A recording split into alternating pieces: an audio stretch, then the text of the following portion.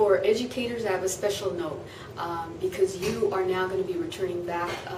to a classroom full of students at every level. It's important that they know that we are standing by you, because we know that as of late teachers have been under attack by many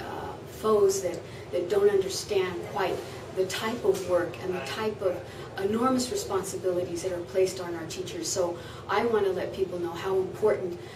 their role is to our country, to our fabric, to our competition, so that we can compete globally, because we have to instruct and teach the future generations and make sure that we're all working together.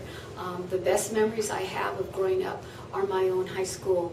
teacher who persuaded me to go on, to challenge myself and to go on to education, and I'm thankful that he played a big role in that.